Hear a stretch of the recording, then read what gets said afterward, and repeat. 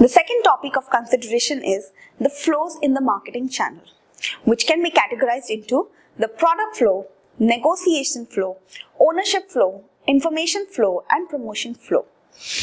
Let's understand each one of this in further detail. The first one, that is the product flow. Product flow refers to the actual physical movement of the product from the manufacturer through all the parties who take physical possessions of the product from the point of production to the final consumer. Having said that, the product flow starts from the manufacturer to the transportation people, to the wholesaler, to the retailer, and finally to the end consumer. The second one being the negotiation flow. The negotiation flow represents the interplay of the buying and the selling functions associated with the transfer of title. Hence, this flow is a two-side flow, wherein it could be from the manufacturer to the wholesaler, to the retailer, to the consumer, or a vice versa, that is from the consumer to the retailer, to the wholesaler, and back to the manufacturer.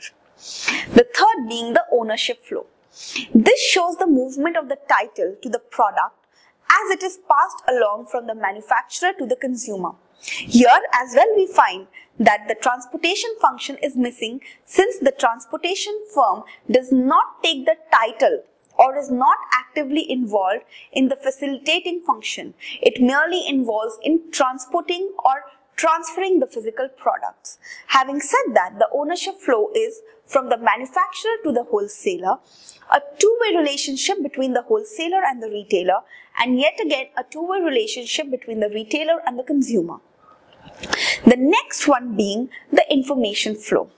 In case of the information flow, yet again the transportation function reappears and all the arrows become yet again two-directional because all the parties participate in the exchange of information. So, the information flow is yet again a two-directional flow from the manufacturer to the transportation company, to the wholesaler, to the retailer, and to the consumer. Again, a vice versa flow, that is from the consumer to the retailer the information can be passed, which in turn can be passed to the wholesaler, following the transportation company, and finally reaching to the manufacturer.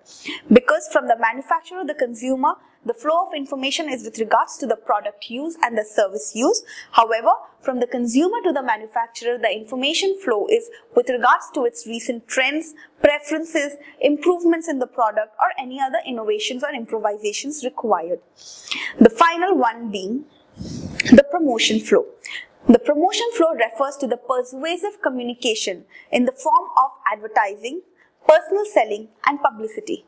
There is a new component that is added to the flow, and that is the advertising agency, which is actively involved and provides and maintains the information flow.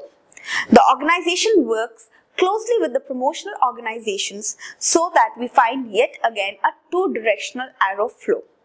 From the management's view, the concept of channel flow provides a useful framework for understanding the scope and complexity of channel management. Having said that, the promotional flow looks like from the manufacturer to the advertising agency, to the wholesalers, to the retailers, to the consumers, which is yet again a two-directional flow, reaching out the consumers to the retailers, to the wholesalers, to the advertising agency, back to the manufacturer. Sometimes the information bypasses the transportation company directly to the wholesalers, retailers. Changing scenario does make the role of the firms complex, as a result of which innovative channel strategies and effective channel management are needed to make this happen.